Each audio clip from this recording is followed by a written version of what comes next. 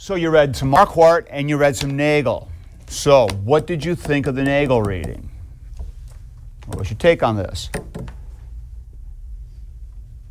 Yeah. It was a clever starting point, I thought. It was. Why did you think this, Andy? Because it's something that's more familiar to us, and yet it's something that we ignore when we talk about the church. Yes. How about that? All right. We'll elaborate on that more in a minute. All right. Good. Any other initial thoughts? Yes. Was he writing this in response to someone?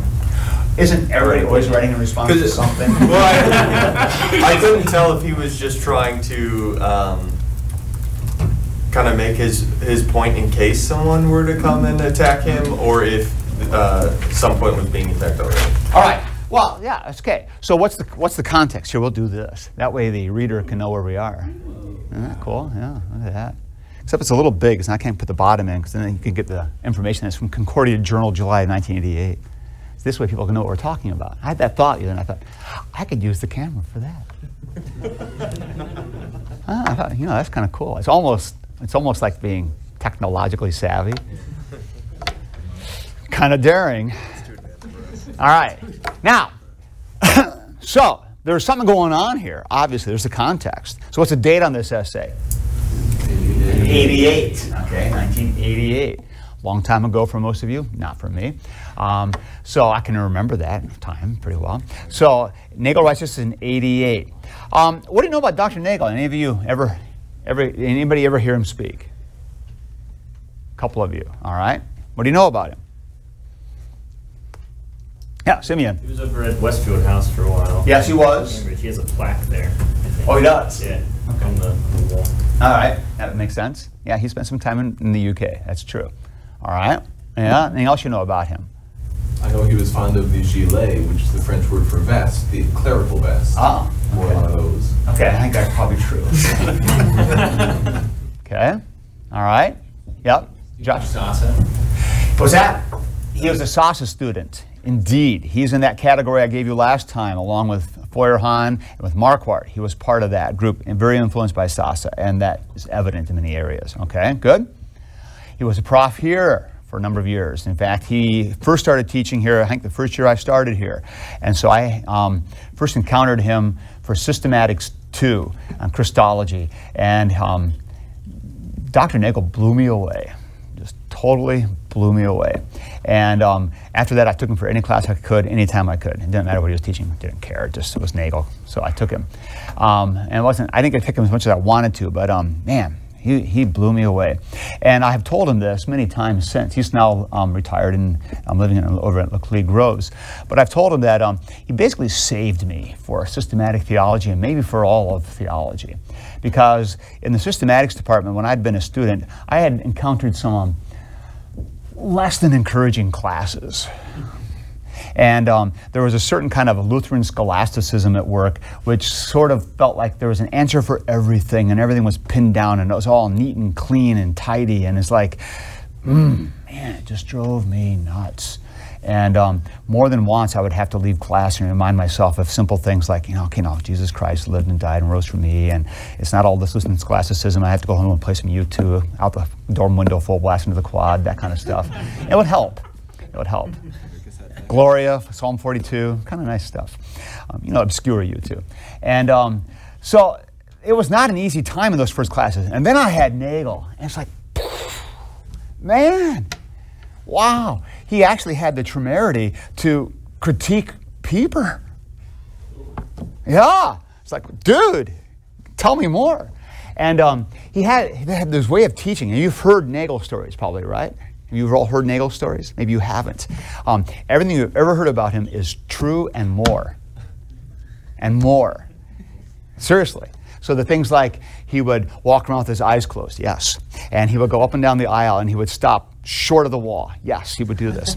And he would, do these wild contortions with his face and even his body. Yes, it's true. He would do this, and he always spoke in his deep, rich accent with his British overtones. It was delightful. And so this was Nagel.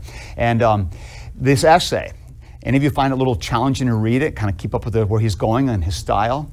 He writes exactly the way he talks. Exactly. And so whenever I read a Nagel essay, it's like, I'm back in the classroom. It's just like, it's just there. It's just boom. And it's just exactly the way he would speak. Same. Now, the thing that was most notable about Nagel, I'm telling you this just so you can appreciate a little bit of your heritage. Because you see, Sosa teaches Nagel, Nagel teaches me, and now I'm teaching you. So you are the great-great-grandsons of Sosa. Isn't that cool? See? Seriously, this is how this works. You got to trace back the theological thinking. So I am trying to form you into a Lutheran way of thinking in that tradition. So this is what's influenced me. Now, the reason Nagel saved me is because he actually thought theology mattered. And it wasn't just a matter of checking boxes and filling in blanks and getting the exact same right word that the prof had in mind on a test, otherwise you got it wrong. He was into just kind of, let's do some theology here. And he was wild. Man, we would come into class and we'd say, who has the summary today? And there was nothing organized. You would kind of take turns. We figured this out kind of quickly on in the class. In those days, we had class 3 days a week, so we met a lot. And so whoever was next in the line, and there was no seating chart. You just kind of sat where you sat, but we kind of just took turns, and a guy would stand up in front of the class and say, well, last time, here's what we did. And he would have to recap the previous lecture. This is how every class started. And so the Nagel would sit over here on the side, and he would listen. And he'd kind of sit back and listen, and just stare and think. And if you were speaking good things, his eyes would go wide, and he'd light up, and he'd lean forward. And if you were wrong, he would go, ooh. Ooh. And you all knew. You all knew. And you knew what was next. You knew, it's a whole wasted class period. Because now he's going to go back and do it again. And he would. He would.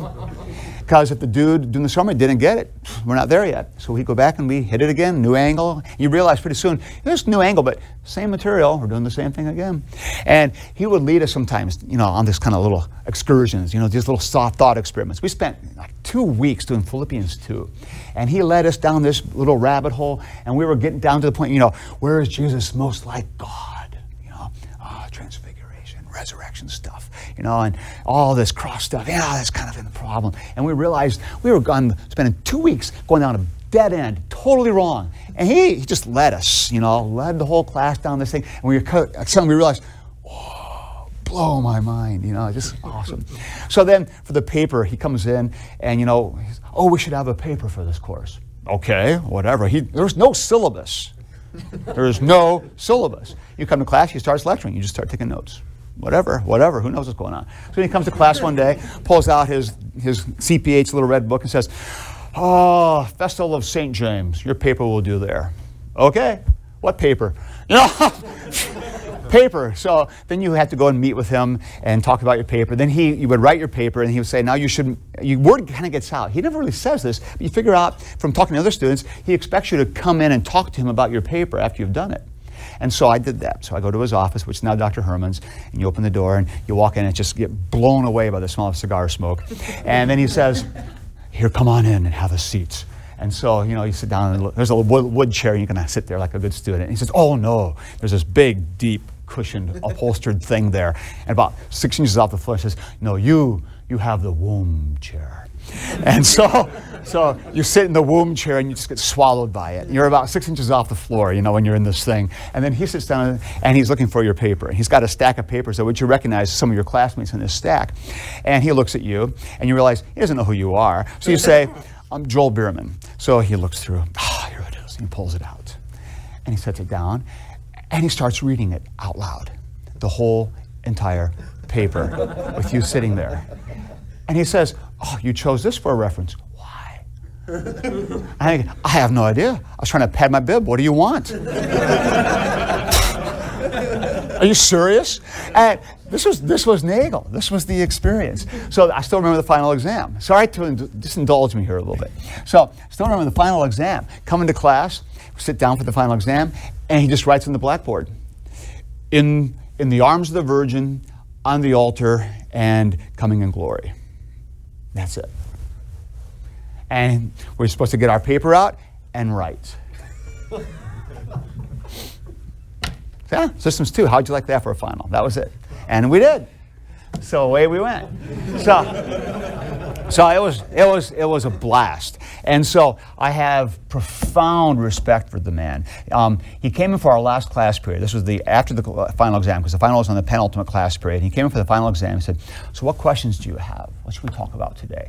So we went around the room and he took a poll. He wrote down all the different topics, and then he proceeded just to kind of wing it and talk about all those things. And he pulled together this incredible lecture where it was all coming together. And that's where he said that he's got more gospel than we've got sins. It was in that very lecture, I remember it.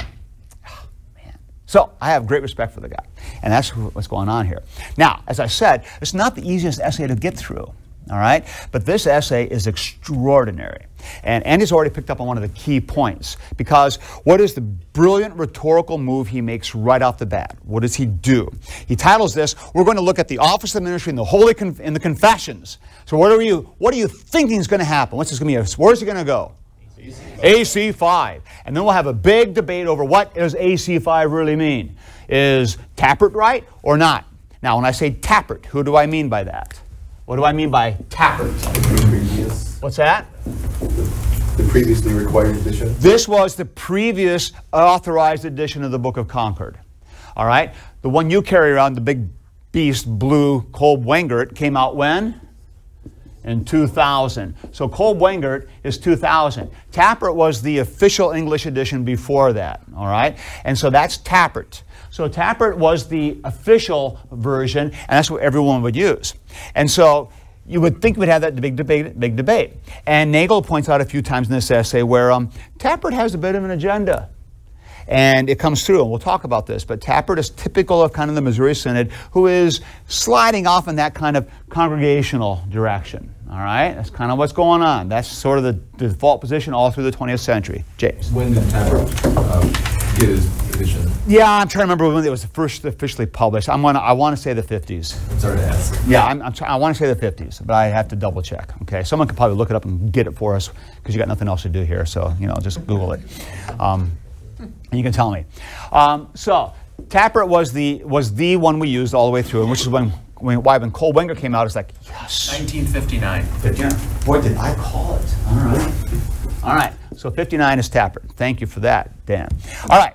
So this is part of what's going on here is you expect him to come after Article 5 and get into a debate about what's it really mean. Is Article 5 only about the priesthood in general, and then an office derived from it, which is what Walther seems to hint at in Kirk and Amt, or is AC5 actually about their predict Amt?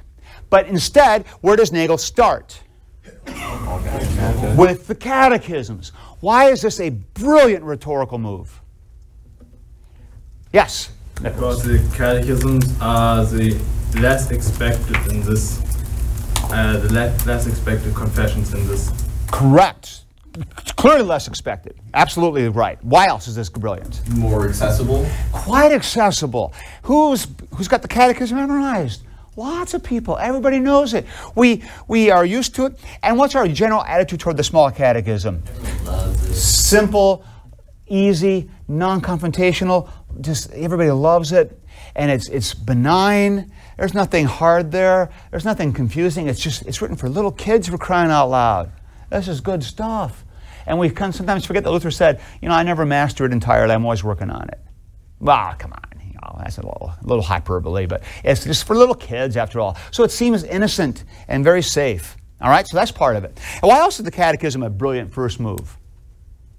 Well, it has the stamp of Luther himself behind it, which is always a nice thing, okay? Because it's coming from Luther, and that's part of what's going on. So Nagel's going to start there, and that's what he does. And this is brilliant on his part, because he just kind of disarms the reader. Oh, small catechism, fine, okay, whatever. Yeah. And then he just builds his argument, and away we go. Now, what we're going to do with the time we have here is we're actually going to kind of crank through this essay and pick out things that I think are significant. If something matters to you, ask about it. But we're going to unpack this, and I'm going to try to explain some of what's going on here so we can appreciate better. Now, another thing about Nagel is he knows his history. And like a good systematician, his history and his systematics are welded together all over the place here. And he's talking quite a bit about that whole Walther stuff. Why is the Walther history so important for Nagel's discussion?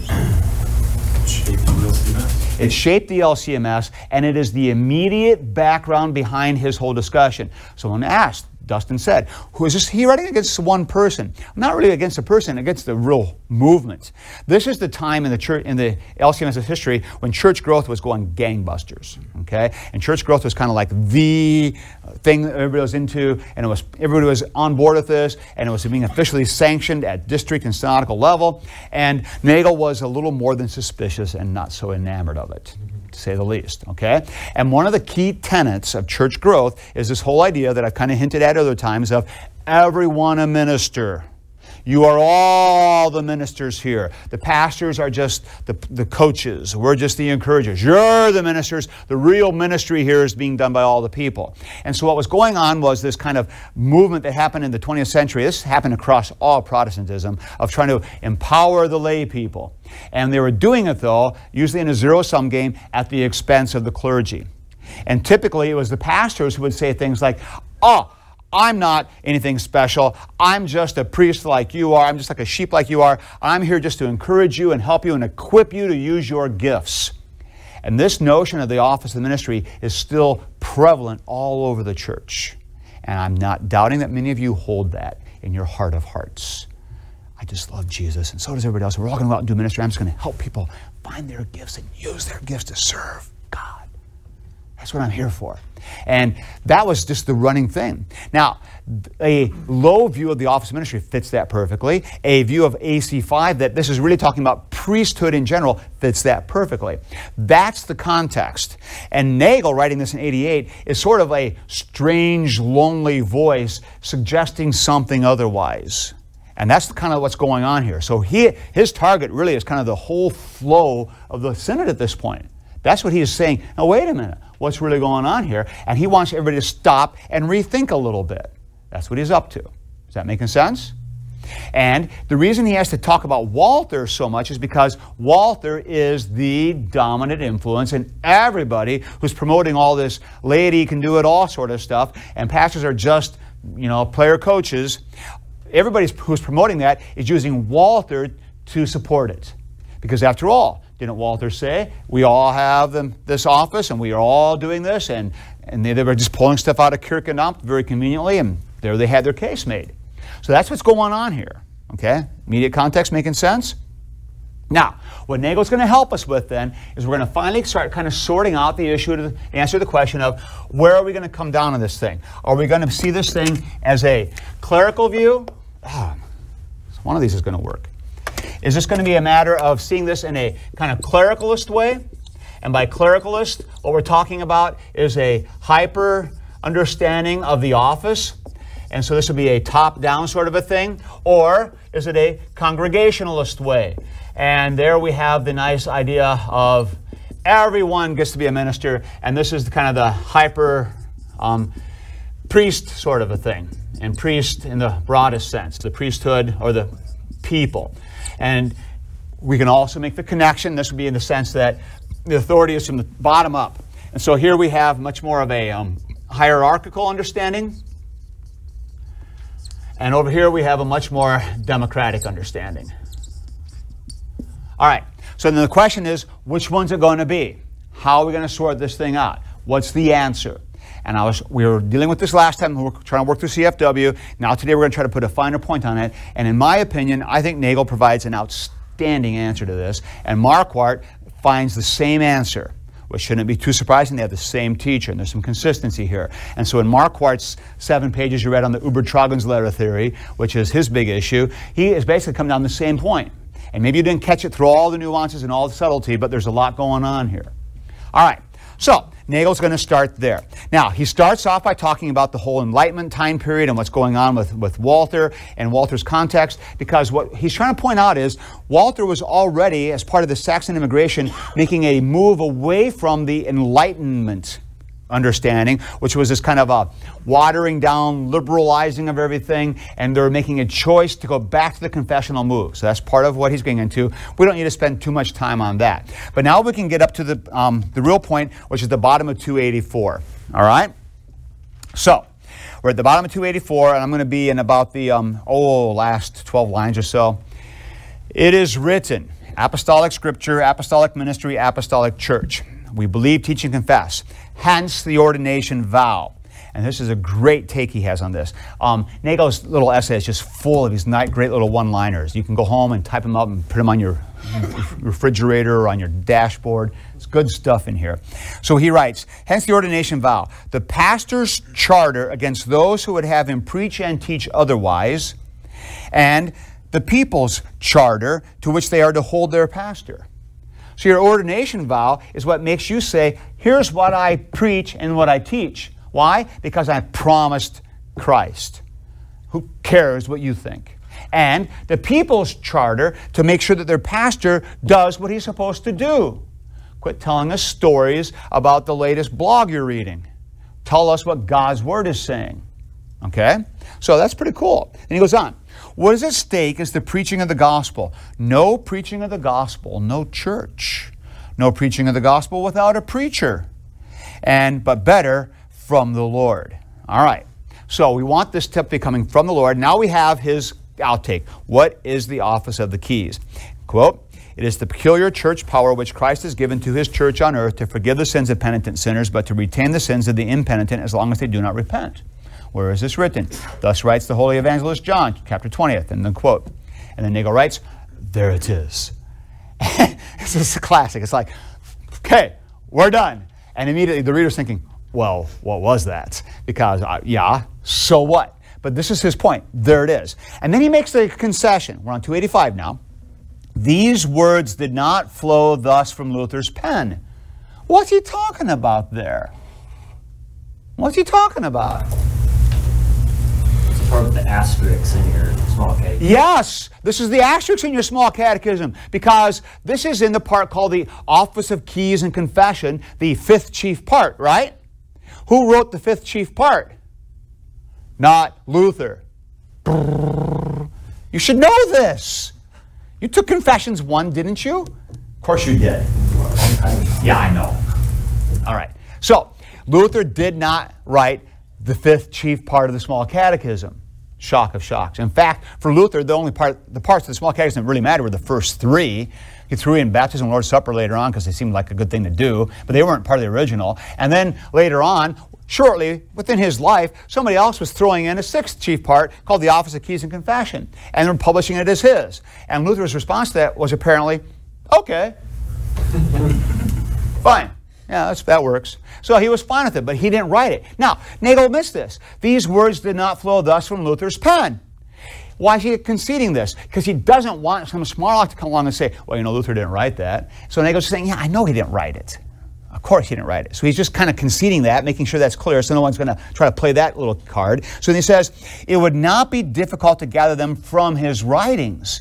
In other words, is this teaching consistent with Luther?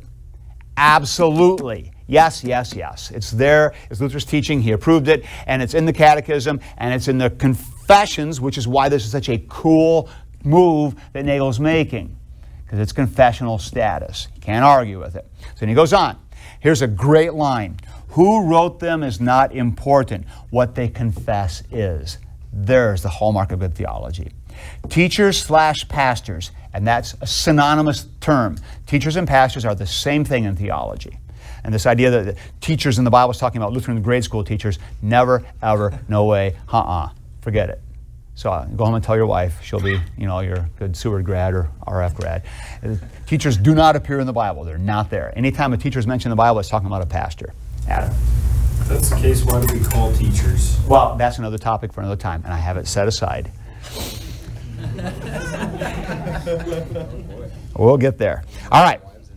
Teachers/pastors are anonymous, interchangeable instrumentalities. What a great triumvirate there. Anonymous, interchangeable instrumentalities. It is good that we cover them up with vestments and not pay attention to them, but only to what they have been given to preach and teach and do. That's awesome. You see, when you're in the office, it's not about you, it's about what you're there to be. And I love what he says. So you cover them with vestments. You don't look at them, look at the vestments. You see the vestments that says pastor. That's the whole point.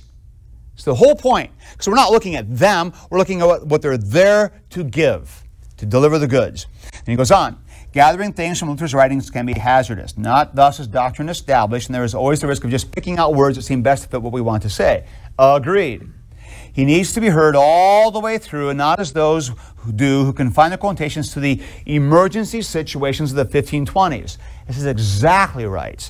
In the 1520s, Luther is pushing hard against Rome, pushing hard against papal authority and papal supremacy. And so Luther says crazy things like, who needs a stinking pope? We don't need priests. We're all just priests. We don't need this. And what's Luther doing? He's pushing against the foil. And so when Walther is quoting those kinds of quotes, well, yeah, because that's the context. But you have to be careful. Is that all Luther has to say about the topic? No, not at all. Important. All right, then we go on. Great quote. Next line here then. Luther's congregation principle can as little be played off against the office to which it is committed as the task of arranging things as can universal priesthood be played off against the office of preaching. Exactly. He's quoting this other person. Now what he's already saying then is this. If this is going to be the office and a high view of the office, and this is focusing on a high view of the laity, the mistake we cannot make is to play these off against each other. So now already early on in the essay, Nagel's already cut to the heart of the whole matter, which is these are not in competition. But guys, you're all going to encounter people all the time yet today who are going to play these two off against each other all the time. You're going to hear people who are being high on the office, who want to tell people, you can't forgive sins and you can't talk to people about the gospel, and you're pretty much here just to receive what I had to give. And you're going to hear people saying, well, the people have all the real authority, and they're the ones who really do ministry, and the pastors are there just to kind of organize and give it some vision and some direction. Well, this is stupid talk. Both of those are stupid talk because you're playing them off against each other. And you're trying to elevate one by pushing down the other, or elevate this one by pushing down the other. That's exactly what Nagel's saying you cannot do. Now, the reason this is important is because Nagel has come to be, for many people, especially on the side trying to elevate the office, kind of one of their heroes. Oh, yeah, high view of the office, Nagel, Nagel, Nagel. And they do that often and start tearing down the role of the people. And you have to hear what Nagel's actually saying here. Don't play them off each other. All right, so that's the first big move he's making here. All right, now we go down to the bottom of 285, and now we take a little hiatus, and we get into a key, beautiful, powerful principle of good Lutheran theology. And this is awesome. I'm about 9 lines up from the bottom of the page. This is forgiveness, not floating about or just wished for, but delivered by the Lord through the mouth of His servant, the confessor. The vital locatedness of this delivery point is explicated in the answer above to the question, what is the office of the keys? Without this, it would be impossible to confess what is confession in the way it is confessed. Here is something which happens only in the church. That is where the delivery of His gift is located, but surely located on earth. Here is the point where sins are confessed and forgiven by God. The church is where holy absolution goes on. Lose that, and the church is gone. Now, let's pause there before he finishes nice tour de force. What's his point? What's he mean by the locatedness or the there-it-isness of it, as he says earlier in the paragraph? James. It sounds like the visible aspect of the church. Precisely. It's the visible, concrete reality that this is where forgiveness is going on. And this is what goes back to the AC5 stuff I was giving you on day 1. Grace is in AC4. Where does a dude find the grace he wants and needs?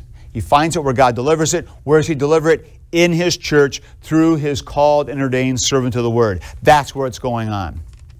That's what He's there for. And so, you see, this is one of the beauties of this thing.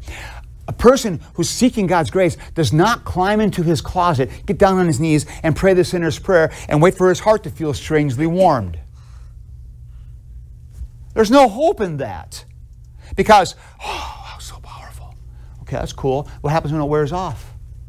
What happens when the temptation comes and you fall flat and that strange warmth is gone and instead you've got emptiness inside? Now what? Go in and try it again? Try to ramp it up one more time? That's what people do. And they're left wondering, where's the grace? Here's the cool thing we have in Lutheranism. This is just such a beautiful thing. When a person needs to find grace, where does he go? You just go to the divine service. Go to the altar, kneel, and it's shoved in your mouth. Did I get it? I can still taste it. I'm still picking out little pieces of crumb from my teeth. Oh, I got it. It's real. How cool is this? There's no doubt about it. And if you're really plagued by some particular sin, what do you get to do? You get to sit down with your pastor face to face and say, let me tell you about it. I've sinned. Here are the specifics that are troubling me. And you spell them out in the air for everyone to hear, you and the pastor and any angel who happens to be around. And you spell it out. And then what does the pastor do? He looks you in the eyes, eyeball to eyeball, and says, I forgive you your sins. Gone. You're not left wondering. It's gone. Well, how do I know? The pastor said so. Well, who's he? Only the called and ordained servant of the word.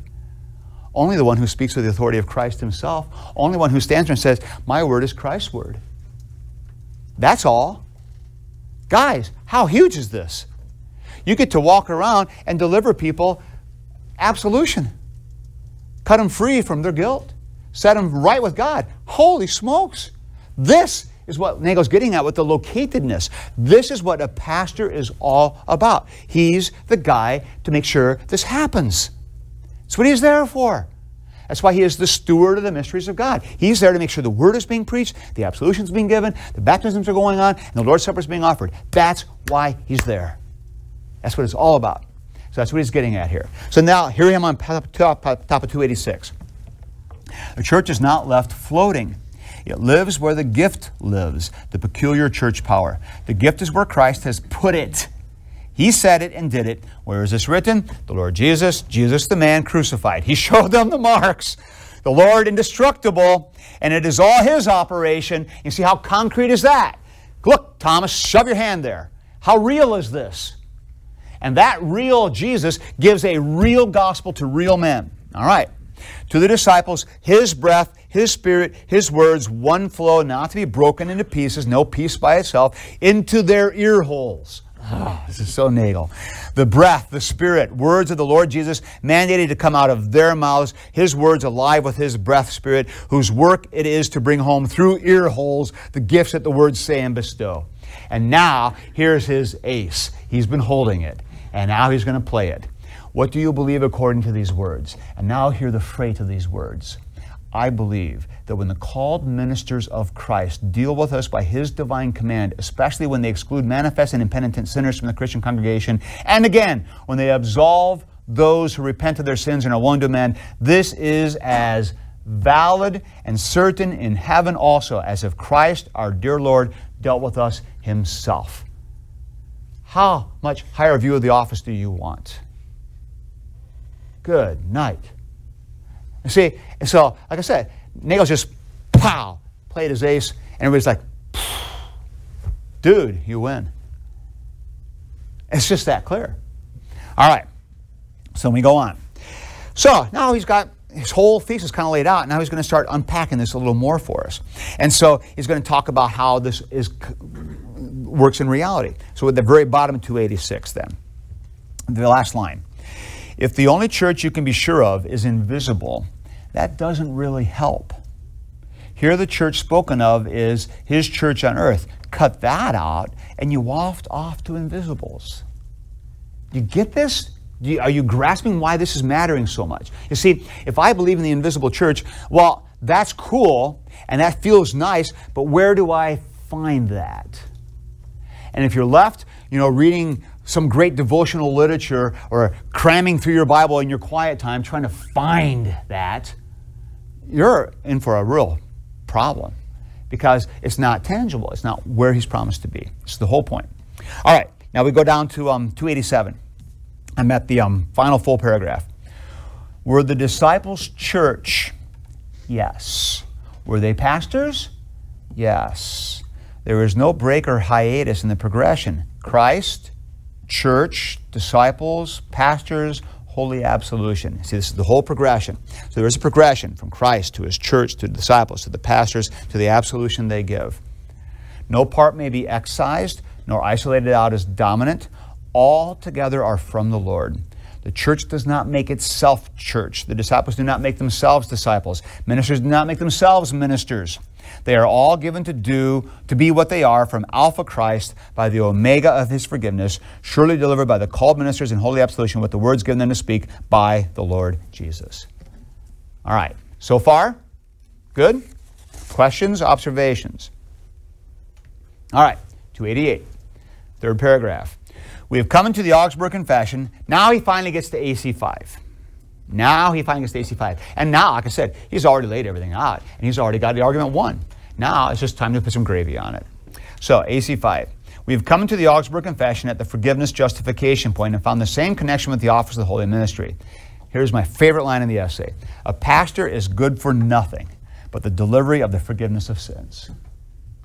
Man, put that on your keyboard, put it on your refrigerator. A pastor is good for nothing but the delivery of the forgiveness of sins. Don't forget it. That's what you're there for. And that's why a pastor should see himself as absolution man. I'm here to deliver the absolution. You should put a big A on your chest, preferably not red. And then and whip open that alb, and there it is. Absolution man here. What's my call? Forgive sins. That's it. That's what I'm here for. I'm the forgiveness man. I'm here to deliver the gospel. And I deliver it through baptisms, and through the Lord's Supper, and through absolution, and through preaching the word, and through counseling. But I'm here to deliver the forgiveness of sins. That's me. Absolution man.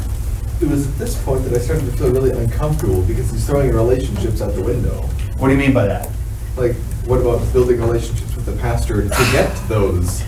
James, don't assume he's ignoring all of that. It's not like the pastor sits in his office and blogs all day and then shows up on a Sunday. I mean, no. Sadly, that attitude is out there. No, he is engaged in his people because he's the absolution man. He needs to know them in their lives. He needs to be there in their lives. He needs to be there delivering this grace. And so, no, it's not a matter of just kind of he appears like a cuckoo clock and pontificates from on high and then disappears again for another week. No, this is not. It's not it at all. This is just the end point. It's the point keep in mind, what's his context? He is trying to drive home the uniqueness of this pastoral office. And what is the foil in the mind of Nagel through this whole essay? It's that whole, hey, pastor's just a dude like you are. He's just a player coach. He's just here to encourage you. He's just one of the guys. He's nothing special. And then sadly, it was pastors who would tell people this all the time. No, I'm nothing special. I'm nothing special. And what Nagel's getting at is, fine, great. Steal my pastor from me. Now what do I have left? See, this is the driving point we need to get here. And this is kind of what Marquardt's getting at in his little essay too. And he makes some good quotes. This is not about trying to save your ego or trying to bolster your position. It's about making sure that people get their absolution, man. Now, to his credit, Nagel lived this. He was always in chapel. Didn't matter. Always in front. And it didn't matter what was going on and how goofy the service was or how bad the preacher was. He was there because the man who was preaching was his absolution man for that day, and he expected him to deliver it. And he could be quite critical of the preaching that would go on. I can remember classes after we'd had the sermon, and he'd come to class and just make some kind of comment about, well, we hear about, we have a good example today of what God calls us not to do. This kind of thing, It was often more subtle than that, but it would be very clear that, he was dismissive of what had just gone on, and yet he was there, expecting the guy to do what God put him there to do. So he's consistent with this. This is very cool. So a pastor is good for nothing but to deliver the forgiveness of sins. Attention is not directed to him, but to what he is there for, as servant and instrumentality, the gospel and the sacraments. It is God who does the verbs. And that is so classic Nagel. Who's doing the verbs? If you're doing the verbs, it's the law. If God's doing the verbs, it's the gospel. This is classic Nagel. And just to be clear on this, Dr. Nagel and I would have our differences. He tends toward a law-gospel reductionist way of seeing things, where the law basically just kills, and I have a much more robust understanding of the law. So there's some differences there, and I'm not quite ready to go as far as he does on some of his seeing the sacraments everywhere. But by and large, I owe him a great debt, of course, as I've already made clear. All right, so this is the whole point. The pastor is there for the delivery of the forgiveness of sins. Now, the key statement in the bottom of 288 and the 289. So over there, the last three lines on 88. By way of confessing the office of the keys, the office of the holy ministry is confessed. To be put into the holy ministry, product amt, is to be given the office of the keys. This is the whole point. What goes with the office of the keys is to preach the gospel, to forgive and retain sins, and to give out and administer the sacraments. That these things be done flows from Article 4, justification. What is confessed in Article 4 is confessed as given out by the ministry of preaching, product amt. When gospel and sacraments are given out, they are the means by which the Holy Spirit works faith in those who hear the gospel. This faith is the such faith at the beginning of the article, Article 5. Faith given the gifts confessed in Article 4. Their forgiveness of sins and righteousness before God for Christ's sake. The faith that receives the gifts as the gifts they are is worked by the Holy Spirit. The way, means, instruments he uses are the means of grace, the preaching, teaching of the gospel, and the giving out of the sacraments, whose instrumentality is the ministry instituted by God. Boom. Okay? This should be starting to sound like common. Everything's kind of coming together here. All right? Good. So, then we go on. So we got the 7th, he talks about how this is so good, Nagel too. He says, Article 5, next paragraph, is concerned with the gifts and they're being delivered. This happens by way of means of grace, so they may be going on. God has given us the ministry. Where they're going on is the church. The church comes in 7th place. Because, well, it's supposed to be kind of funny. Okay, the church gets 7th place because you got AC 1, 2, 3, 4, 5, 6, 7. So the ministry gets 5th place. New obedience gets 6th place, and the church gets 7th place. It comes in 7th place. It's down the list. All right, it's a little funny by Nagel. All right. Now, 2 dangers come in here. 2 dangers, bottom of 289. One danger is a man who puts himself in the office. Second danger, a Roman bishop who says only he can do it. And so we have both those dangers dealt with. Article 14 deals with the first problem. Can any man put himself in the office and claim the right to go around forgiving sins? No. Can't be done. Can't be done. So no man puts himself in the office. Anyone who puts himself there is not in the holy ministry. A minister is not accountable to himself. No accountability, no minister. Okay? So clear cut. That we have. All right? And so then we have that great Luther quote on 290 reinforcing this, and we don't need to pound that home because it's coming pretty clear now here. And then we have the congregation's duty to choose the pastor. This is so important now. So in other words, if you have to have the gospel going on, and it is the minister, okay, and this is the full blast minister, Predict Amt, okay, if you have to have that, then how necessary is it to have a pastor in a congregation? It is essential. And this fits. Remember how in Walter I pointed out to you when Luther had his 7 marks of the church? Remember what Mark 5 was? Mark 5 was the office of the holy ministry. In other words, there's a pastor there. This is important. A congregation that wants to claim that it's a congregation and has no pastor is not rightfully a congregation. Because you have to have the gospel going on, and there has to be the man put there to make sure the gospel is going on. That's critical. All right. I know you're all wheels are turning here. Oh, no, wait a minute. I'm going to stand by it. Adam, go ahead. So if a congregation loses its pastor for whatever reason, has someone filling in the vacancy, for the duration of that vacancy, it's not a congregation? No. Because is the pastoral office in their midst? It is. And the key is, and see, even if a congregation loses, a pastor takes a call and they're vacant now for, a year and a half, 2 years, and they're trying to get a pastor. Is the office still in their midst? I would say yes. And the very fact that they're calling shows this. So that's fine. And they can have an interim guy, they can have some students filling in, whatever it takes to make sure that that office is being honored in their midst. When I have a grave concern is when I hear stories about congregations that are vacant, not calling. That's a problem. Because then it's sort of like we're just resigned to the fact that we're not going to have a pastor, but we're still the church. And I would say I think we have a serious issue here. I don't think you are. Are there a lot of congregations like that? Yeah. I don't know the stats, but I hear it. Yeah. James. This makes me wonder about a chicken and egg problem. Okay. How do you start a church? Well, you start with a pastor. Well, there's no congregation. It's not church. Well, so these are where these organic things that just kind of happen, and they grow up. But see, Luther even tweeted this. So suppose a bunch of people get shipwrecked on a desert island, and there's no pastor in their midst. What are they going to do? Wait for someone else to get shipwrecked? No, they raise one up. So are they the church in that place? Answer, yes. Can the church in that place choose a pastor? Not only can they must. And this is the driving point I want to get across, and this helps to, I think, shed light on what Walter was arguing for. Do the keys then belong to the congregation? Yes, because the congregation must have the keys present so that they can have a man there, and so the congregation can and absolutely must make sure the man is there. So the congregation's role is actually making sure the office is filled. They don't have to rely on someone with holy hands to fill the office for them. They can do that. They have that right. And this is what, if you pay attention to the confessions, what's being argued for in the confessions again and again and again and again is not that every person can do a baptism or everybody has the right to do the Lord's Supper. That's not the point that's being argued. What's being argued is the congregation has the right to choose a pastor. In other words, you don't have to wait for the bishop to step in and do it. That was the second problem that Nagel was pointing out, that, well, only a bishop can do this. And the confessions are clear. No, no, no, no, no. It's not a top-down thing. Christ gives his church the authority to choose the man, but when they put the man in the office, the man is God's man, not the church's man. Okay? So it starts to look like this.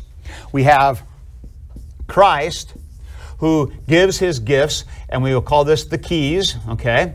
And he gives his keys to the church. So, by definition, what is the church? I'm making it pretty clear now. It is going to be people and pastor. That's what makes church church. And so, they have the keys. To whom does Christ entrust the keys? To his church. And the church is the people and the pastor. And they are now functioning with this gift. The church, as people, put their pastor in the office, but once he's in the office, he is accountable to Christ himself for his use of the keys. And so he has the keys from Christ, and he has that obligation. That's the whole point Nagel's making with the ordination. He has that obligation. Yes, the people are there and putting him in, but he's in the office by God's work through the congregation. So the congregation is the means of putting him there, but once he's in the office, he's in the office, accountable to Christ, not to the board of directors or the elders or the church assembly when they're having their annual meeting or whatever, the voters' assembly. So why do we have seminaries? Because the church collectively wants to make sure that the men who are holding this office are equipped and capable of doing it. And that's what rete vocatus means. That the church together has decided that rightly called right now means we want this bare minimum of education. We think it's important to do this. But the church could theoretically say, we'll do it differently. In fact, it's getting harder to afford this education. You get some guy who can read, he can be the pastor. Pick whoever you want. And what's interesting is, we'll get into this a little bit later on, think about New Testament times. What made a guy a pastor? Basically, Paul saying, Timothy, you're the pastor. Okay. And that was what rete vocatus meant then. Today, it basically means the church needs to recognize you, and here's what the church is expecting for you to do this. But frankly, the church can define it in any way they want. This is what we decided. Which is why the SMP flies. Because, well, they don't have an MDiv. Well, since when is MDiv required? What's required is the church saying this is a man who's certified. And we decide. Okay?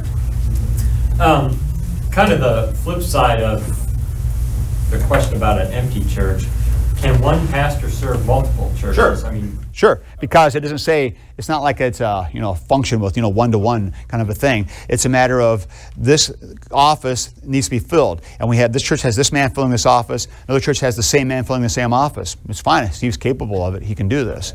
And this I know we do that, but I was just That's wondering fine. And we're starting to get to our multiple issue then too. Can one church then have several men filling that one office? And the answer would be yes.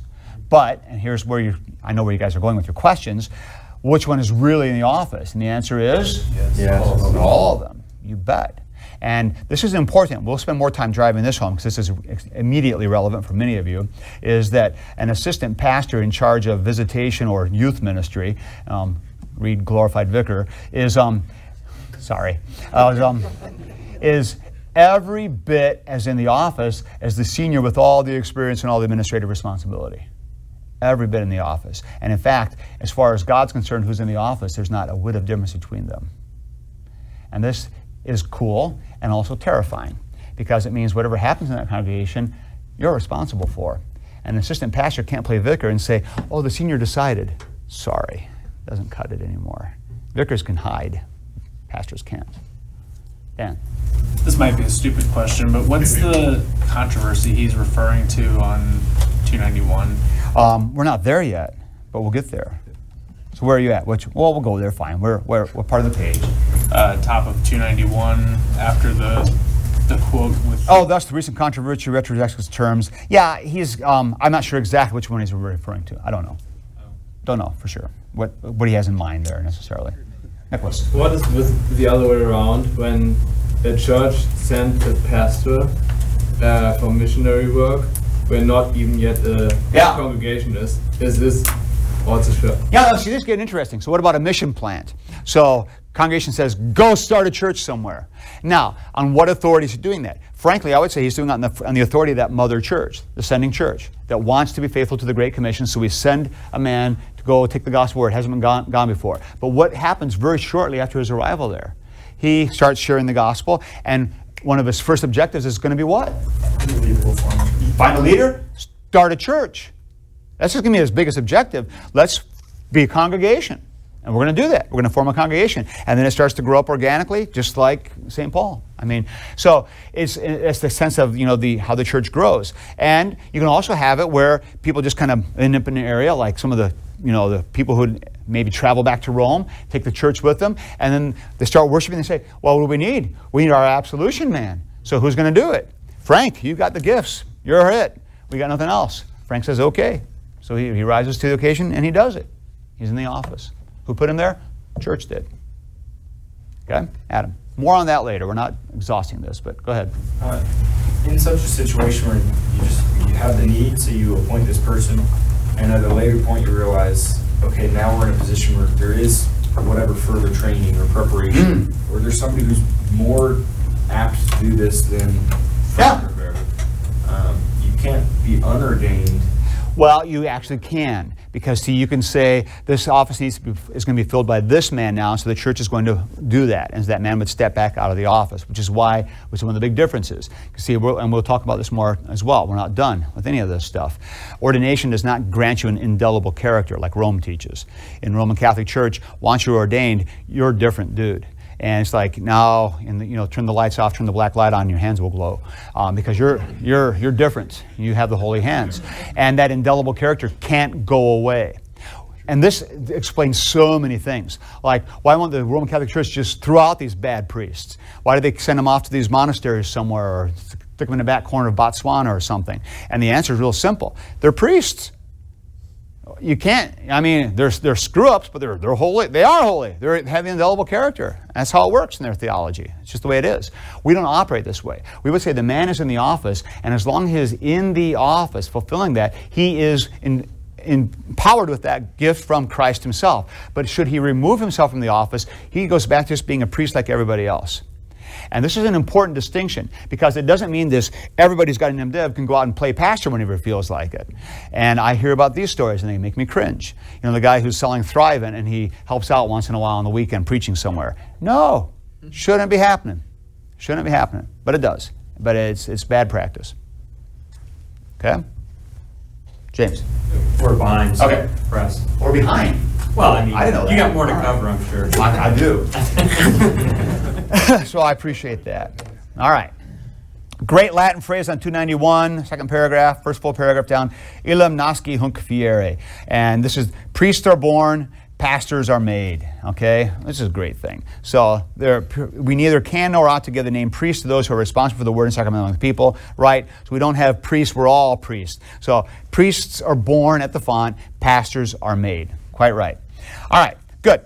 Now, Nagel also admits what Luther says is not doctrine. So we can get some great quotes from Luther, but we got to make sure we're binding this in the doctrine itself. So that's where he's going. And then he talks about how things were going in the early church in Wittenberg and how the first ordination was in 1525. Now, it's interesting. I haven't done my digging on this because I don't care that much. But Kolb Wengert says, this is on page 324, that the first ordination in Wittenberg was 1535, even later.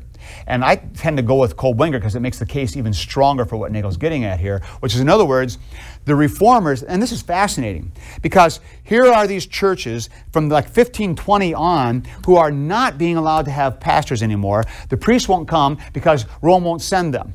And so pastors are dying, or they leave, or they're losing them, and the churches are looking for, we need a new priest, we need a new pastor to come here. And the church says, sorry, you're evangelical, you don't get one.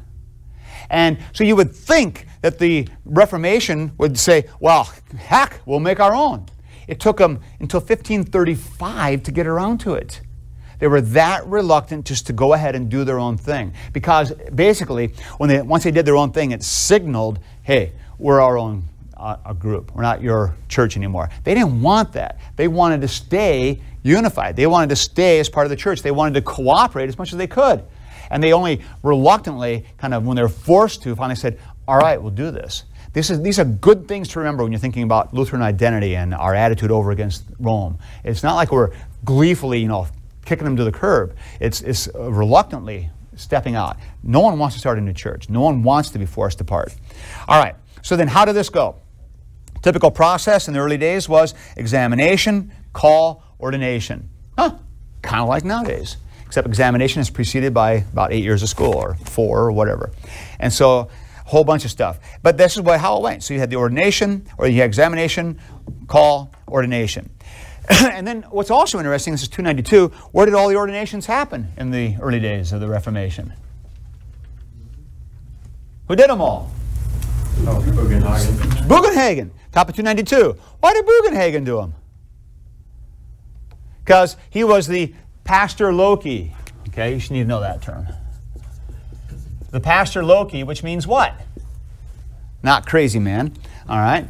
The pastor loci just means the local guy. The pastor of the place. The pastor of the place. So because Bugenhagen was the pastor of the congregation, this congregation was sending these men out, so that's where the men got ordained. And it's fascinating. They got ordained there in Wittenberg before they went off to their first call. Okay? So there's a kind of a pulling apart and recognizing ordination is doing something, and then the call is doing something, and installation is doing something. They're not all just kind of running the same way. This is also quite different. Now, I don't want to get hung up on my own stories, but when I graduated here, I came out here in '87, and it was drilled into my head, pounded into me by more than one prof. Your ordination is nothing more than your first installation. That's all. Your ordination is nothing more than your first installation. It means nothing. It should happen where you get called. That's where it belongs. Going anywhere else is kind of wrong. But it was taught. And so if you wanted to get ordained in your home congregation, wow, man, that was like looked down upon and just really kind of derided, and you had to get all kinds of special permissions. That's how it was. And see, what's driving that? What's driving that is an effort to try to kind of tamp down ordination. It's no big deal. It's no big deal. It doesn't matter that much. But if you start thinking about the office being a rather significant thing, ordination starts rising a little more in significance, because that's when you're actually put into the office. And that's why Nagel here is willing to put ordination a little higher again. And that's what's going on here, because the church is actually putting you into the office, and this is significant. And he's got the Reformation practice on his side. And that's part of his argument, you see. This is all part of the rhetorical force of this essay is, look, here's what the Reformers were doing. Maybe we should be paying attention to this. All right, now, let's press on, because we have to get to the real kicker here. We're almost to the end of this thing. So, we're at 293 now. And this is where we're at the bottom of 292. And he's talking about the Altenburg debate. All right? So here's the problem. The evangelical preaching of a powerful personality, Stephan, drew him, Walther, not only to the preaching but also to the dominant personality, who constructed an authoritarian doctrine of the ministry that ran to excess and the debacle in Perry County. Ministry overrode the church. So these guys are winning and the church is getting trampled. All right? Vasey would have the church override the ministry. And Marquardt's going to talk about Häfling, another guy who wants congregation to be trumping ministry. Keep the ministry under check. Don't let that happen. So that's how we're going to do this. Now here's what Nagel says. The Altenburg debate and then church and ministry were Walther's confession of both from the Lord. That's the kick of the whole article. Both from the Lord. Not people and then the pastor derived. Not pastor and the people getting his handouts, but both from the Lord. Critical stuff. And then we have, awesome, next paragraph. Stephanism must never happen again. The defense against this, whether a new scent or the smell of it still in his nostrils, tilted Walther's utterances toward church congregation. What's he saying there? That what the argument Walther's making in church and ministry definitely is tilted in the direction of congregationalism, because what was the biggest threat he had? It was Stephanism. It was the whole clericalism. And that's kind of what I was hinting at last time, and I think Nagel's right about this. The reason when you read Church and Ministry, it sounds like Walther's coming down squarely on the congregational side is because the biggest threat he had was coming from the clericalist side. So he has to push against that, and by pushing against that, he emphasizes the importance of the congregation, but he doesn't make the move of saying finally, and the pastor's nothing more than the servant and the deputy of the congregation. He doesn't do that. And the fact that Walther still puts the man there as God's chosen man changes everything, and it brings the balance. And so what Nagel's saying is we've got to pay attention to our context and make sure the balance is not getting out of whack. Now, so Walther writes what he does in a context ripe with clericalism and bishops and thinking we need this. And then people read Walther 150, 200 years later, when the context is, hey, we're all lay people, we're all ministers, we're all cool. And then people, it's like Walther, he's our man. And what happens to the pastor as pastor? Gone. And that's why you've got to pay attention to context and history. You can't just read documents in isolation. All right, great quote going on here next. But all along, the small catechism was being confessed by everyone, and when a man was ordained a pastor, the first words were the words of institution. What's he referring to? First act you should do as a pastor when you get newly ordained, you turn around and you celebrate the Lord's Supper. That's how it's supposed to be. It's pretty cool. Doesn't always get to happen that way, but that's how it's supposed to be. And we have this awesome quote from Nagel, the one I put in the quiz. It is all from the Lord, and the gift he gives is the gift he gives. And intentionally ambiguous. All right? So the gift that Christ gives is the gift that the pastor gives, and it's all from the Lord. The pastor is just instrumentality. All right, we get it. All right, good, good, good. So we fly on, and now we go to this whole Tappert thing on 294, and I was kind of making some comments about this. There are some good footnotes where Nagel probes this a little further. But bottom 294, ministers in, and this is Nagel's translation, he puts in here in parentheses, Tappert replaces this with of. The church had the mandate to forgive sins. Now, what's the difference there? If I say ministers in the church had the mandate to forgive sins, or if I say ministers of the church have the mandate to forgive sins, what's the difference between in and of? In sounds like everyone's a minister. Okay. And ministers of are the people who have been represented. Yeah, that could be. I think he's trying to get the exact opposite, honestly, here. But yeah, Nicholas. Ministers in the church focus on the relationship from church and ministry. Yeah. And yeah, I think so. The ministers in the church, in other words, if I am in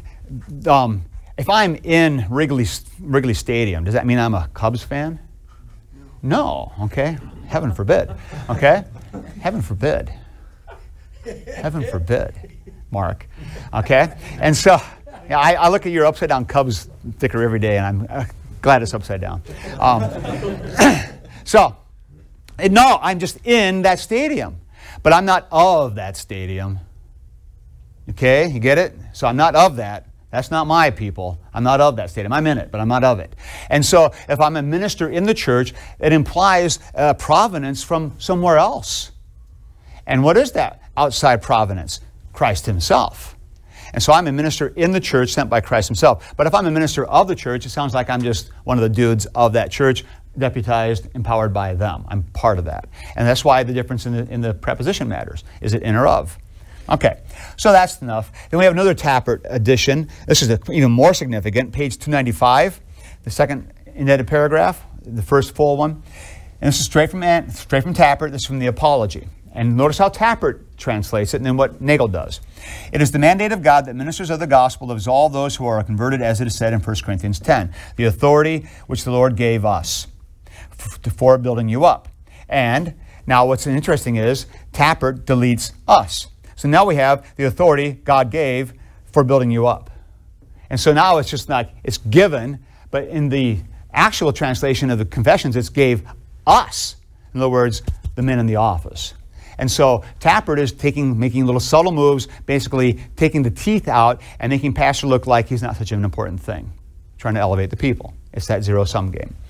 All right, now, 295 is probably the part I want you to remember the most. This is the last 15 lines or so, 4 lines into that final incomplete paragraph. They all run together. It is not of the way of faith gospel to cut into pieces and attempt to prove what pieces can be done without. So you don't try to go to the minimal thing here. We are invited to rejoice in the many ways the Lord has given for the giving of his gifts. This excludes the logic which concludes that since the forgiveness given a fellow Christian by a royal priest is no other forgiveness than given by a pastor in holy absolution, royal priest and pastor are the same, differ only in degree.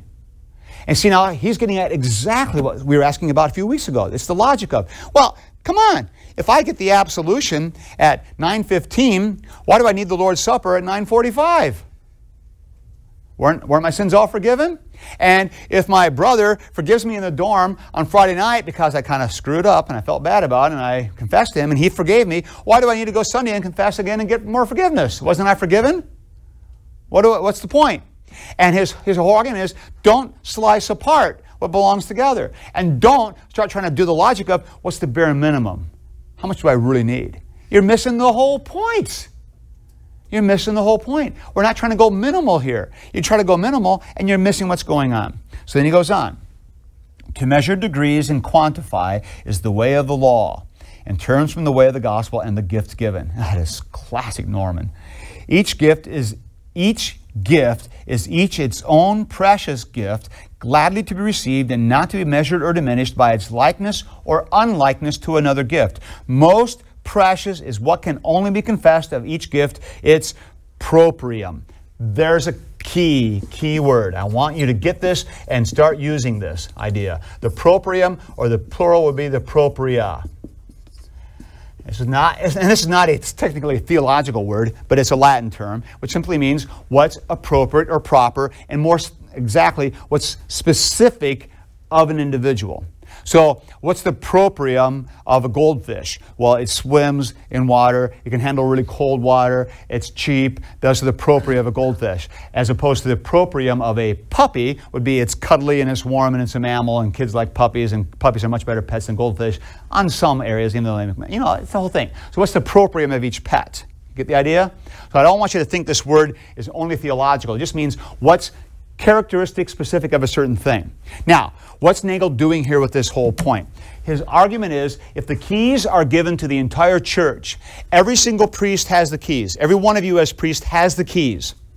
You have propria, which are unique to you, which allow you to give those keys and to use those keys in appropriate relationships because of your individual characteristics, which are tied dramatically to vocation.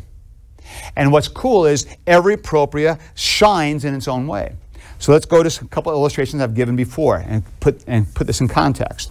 So a mother tells her son, no cookies until supper. Stay out of the cookie jar. And then 15 minutes later, she finds him in the cookie jar. And she, what are you doing? And the kid breaks down in sorrow. Oh, Mom caught me, and he's crying. I'm sorry, Mommy, disobeyed you. And so what does she say? I forgive you. And so does Jesus forgive you. Now, has she just used the keys? Yes. She has. Is that appropriate for her to do that? Absolutely appropriate. In fact, it would be just weird beyond belief for her to say, I'm calling the pastor right now, and we're going to go down to the church and have him forgive you. A little bizarre. Junior would be, whoa. And so besides, something's missing there. Okay? So let's go to husband-wife situation. So a husband messes up. It really hurts his wife, confesses, and she looks at him and says, I forgive you. It's hard, but I forgive you. God does. Let's get this thing right. Is that appropriate for her to do this? That's demanded of her vocation? What would be too weird is the pastor stepping in and saying, let me assure you of your forgiveness.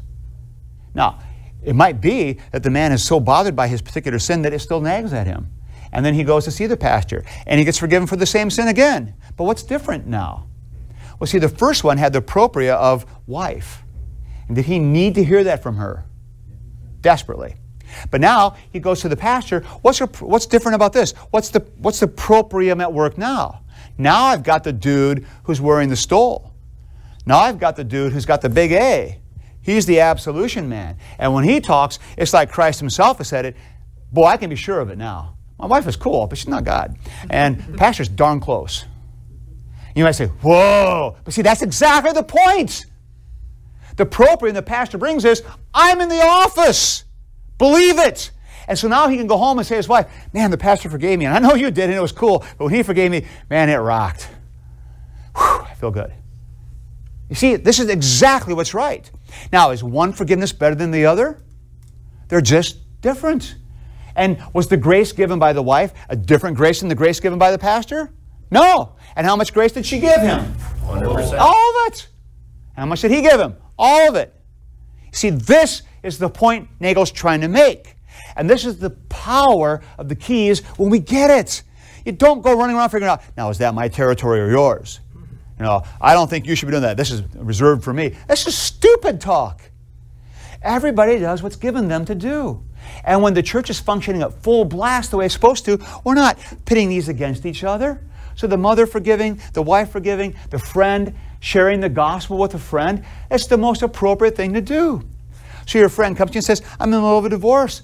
I'm going nuts here. I don't know if what God wants me to do anymore. What am I supposed to do? You say, well, I'll make an appointment to talk to my pastor. He'll straighten you out. You don't want to talk to your pastor. He doesn't know your pastor. He won't say a word to your pastor. Who's he want to talk to? You, the guy he knows. So open your mouth and do the keys, dude. It's appropriate. It's right. It's the proprium that's quite right. Now, in another situation, maybe the pastor is the one to do it. So when the pastor's speaking publicly on behalf of the church, doing means of grace, he's the one who does it. So the priest doesn't sit there, the mother say, hey, I forgave my kid last night. Let me take a shot at it this morning in church. No, sit down, woman. It's not your proprium. It's not right. Sit down, go home and forgive your kids. I'll do the thing here. I'm the pastor. You getting the idea here? You don't pit them against each other. Let them shine in their propria. That's exactly what Nagel's getting at. And all of it's so crazy located. Beautiful. All right, saw a hand or two. When another scenario, say the kid comes to the mom and says, I did this terrible thing to Susie at school. Yeah. That would be, she couldn't forgive. Wow, no. See, here's where we start going then. So now you start helping him figure out what's going on. And she's going to look at the kid who's probably feeling guilty, and she probably will immediately absolve him. So he gets that figured out. You're forgiven, and it's okay, son. It's cool. Now, the thing is, though, your actions have actually hurt another person, and that relationship hasn't been healed by me forgiving you. You have a responsibility now to take, let's figure this out. Let's go do it. Let's live fruits of repentance now. Okay? So she doesn't withhold the forgiveness. Bang, you deliver it. And you can do the same thing in your pastoral ministry. Guy comes in, confesses some horrible sin against his wife. She doesn't even know about it yet. So where do you start?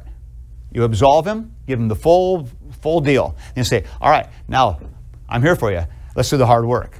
What's this going to look like? We got a horizontal relationship to straighten out, and it's not going to be fun. Let's go do it. And off you go. Welcome to ministry. All right? Cool?